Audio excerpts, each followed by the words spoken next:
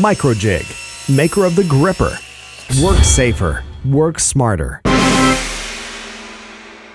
This week's video is also sponsored by Harry's. Shave it up! A few months ago, I was contacted by a viewer of Woodworking for Mere Mortals, Philip Crescian. He had just invented this delightfully quirky and geeky Fibonacci clock and asked me if I'd be interested in helping him with his Kickstarter campaign. He wanted to raise some money so that he could manufacture DIY kits that anybody could build. It didn't take long for him to just blow past his goal and was able to ship out tons of kits. Anyways, this isn't a paid sponsorship or anything. I just thought it was really cool and I wanted to make one of these for my son to take to college. You can get the kits that come complete with the electronics and the wooden enclosure. I thought it would be fun to just get the electronics and build my own enclosure. I'll show you how you tell time on this clock at the end of this video.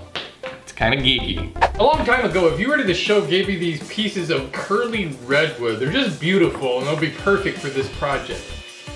To cut these to their lengths, I'll tip the blade to a 45-degree angle.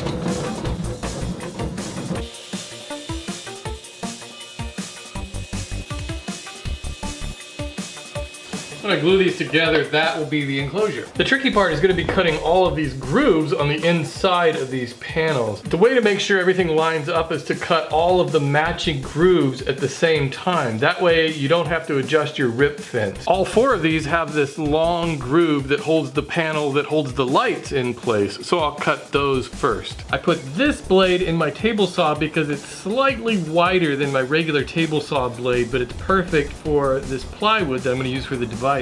I'll lower it to less than half the depth of this board. And once I'm happy with the depth, I don't have to adjust that on any of the grooves.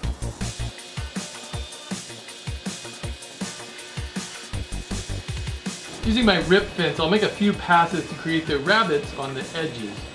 I'm clamping this together temporarily so I can get a good fit on the back panel and the plexi.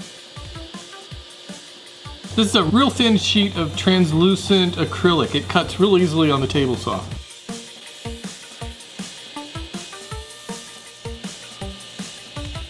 With this clamped in place again, I can cut these dividers to size. I need to cut a notch in this thin piece of plywood that matches up with this notch. So I'll just make a mark where that goes. Even though this is a super shallow groove, it'll really help with lining up the dividers. Now I just need to make a couple more notches here and then one across here.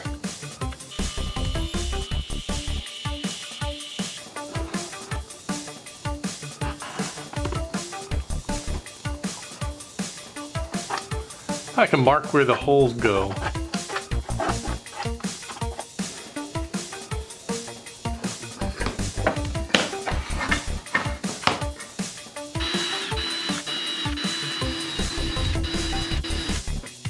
Now all I need to do is hook up this string of LED lights to the circuit board that comes with the kit. First I'll separate these wires and strip a little off each end. Then the wires get screwed into this little block. Now I can test it out with this power adapter. Whoa! It's got switches on the back side that'll let me set the time. I'm not sure how to work those yet. I don't need to cut a hole in the back panel for those buttons. And while I'm here, cut a little notch for the cord.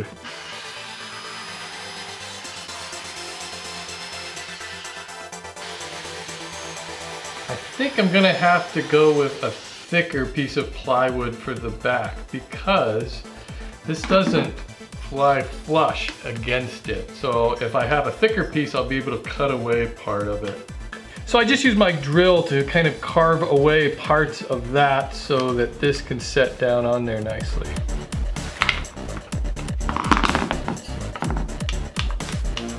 Now I can glue the enclosure together. I'm just gonna let the center panel for the lights float in the slot. I'm not gonna glue it. I'm just gonna glue the miters.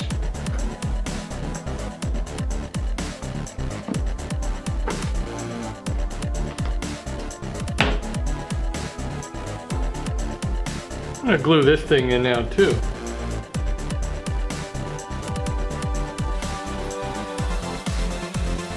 I'm gonna cover these edges with a black marker. I'll finish this with spray lacquer.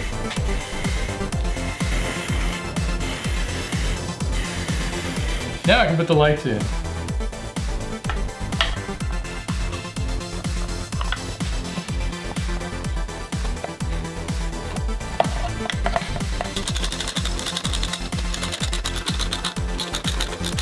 I'm gonna glue this acrylic panel into place with just a couple of spots of glue.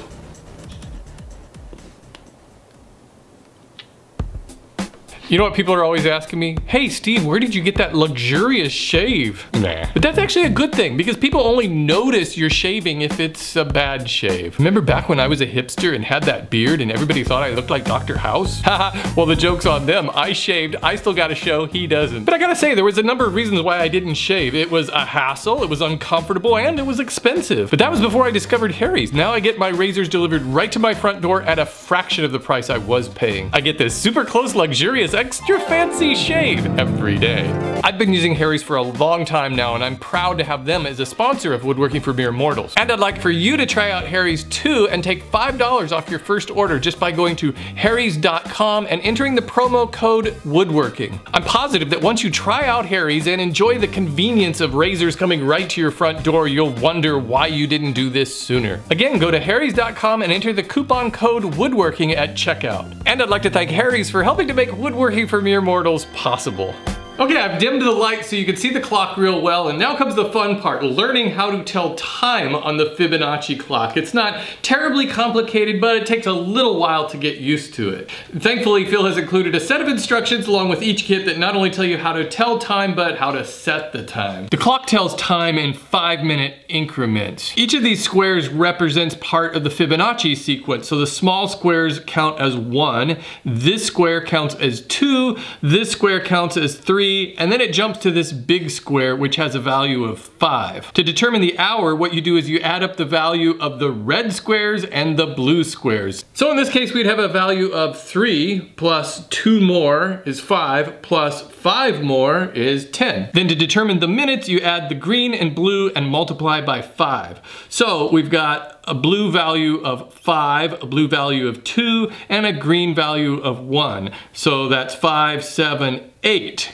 And you multiply that by 5 and you get 40. So the time is 10:40. One thing that's kind of interesting is that the values are kind of random, so a 10:45 won't always have this same pattern.